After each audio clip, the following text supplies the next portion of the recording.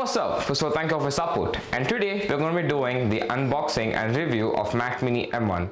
I'm going to divide in this video into 6 sections: about the M1 chip, why I bought this, the unboxing, about the Mac Mini, the performance, and the conclusion. So let's get started. Hi friends, Vanakkam. Hello there, how are you doing? Vanakkam. Hey, what's up? First of all, thank you for your support. About the M1 chip. This is Apple's first silicon processor, which has got 8 cores of CPU, 4 efficiency and 4 performance cores, 8 cores of GPU, 16 cores of neural engine, and the RAM. All these parts are fit into a small 5 nanometer chip, and this is called a SoC, System on a Chip. As all these parts communicate with each other very quickly, even the apps open up very quickly.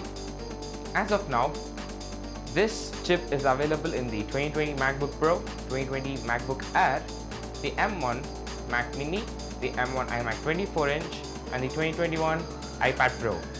As the RAM is inbuilt, it can't be upgraded by the user. You have to make a configuration while purchasing itself. Number 2. Why I have bought this Mac Mini. Actually, this was my birthday gift. Anyways, I use the Mac mostly only for editing, which my old Mac, which was the MacBook Air 2017, was able to do.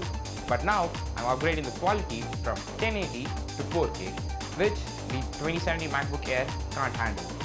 And hence, I had to upgrade it to a better machine, which is this Mac Mini M1 2020. In fact, I had a small confusion while buying whether to buy the Mac Mini M1 or the iMac 24-inch. I'll be making on it soon, so stay tuned for that.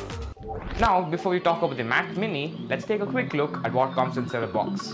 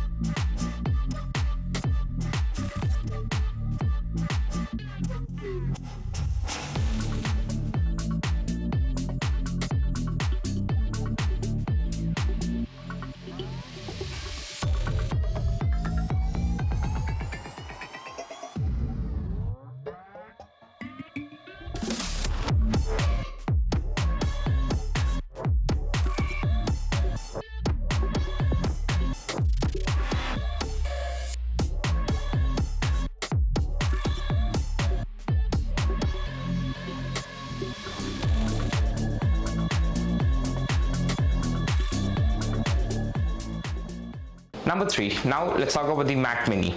The Mac Mini is one of the brand new Macs which comes with the M1 chip. It has got 2 RAM options, the 8 gigs of RAM and 16 gigs of RAM, and then 4 storage options, 256 gigs of SSD, 512 gigs of SSD, 1 terabyte SSD, and 2 terabyte SSD. Also, there is another variant available for 10 gigs Ethernet as well.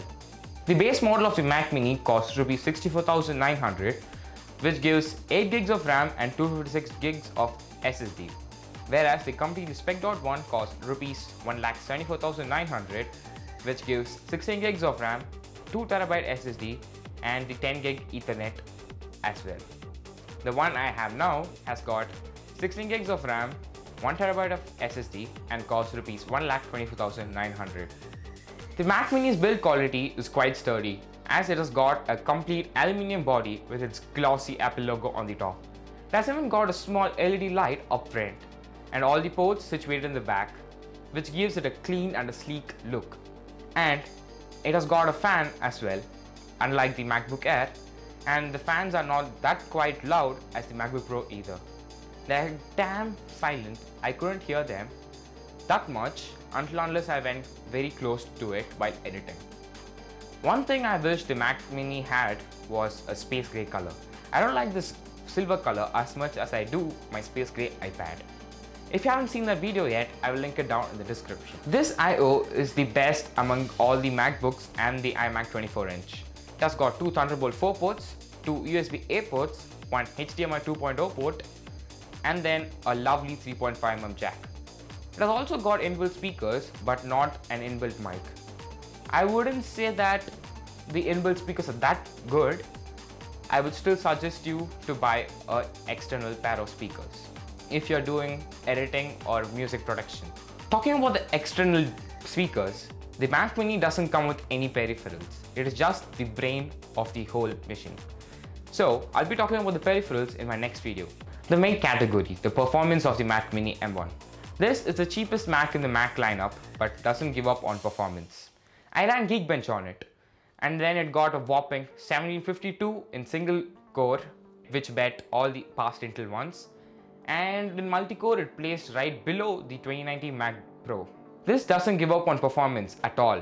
Well, that's only on paper. Let's really see how well does it perform in real life. As I said, the one main thing I use this Mac for is video editing. Well, this Mac Mini is able to handle all the 4K footage buttery smooth until I add some Fusion magic in there. Once that's added, Mac Mini starts stuttering. Well, it doesn't like crash or anything, it just drops a few frames here and there. I can take that. Considering the performance over the price range, I would say that Apple has done a great job in making this Mac Mini performance heavy and cost efficient. So in conclusion, I would say that if you're looking for a desktop under 70,000 and if you have all the peripherals already, you can surely go for the Mac Mini M1. You will not regret this choice at all. Thank you all for staying till the end of the video with me. If you found this video useful and interesting, please don't forget to give it a like. If you have any feedback, please comment down. And if you want, you can just share it to your friends who would find it useful. And if you don't want to miss any of the new videos, don't forget to post notifications after subscribing. See you all next time. Bye.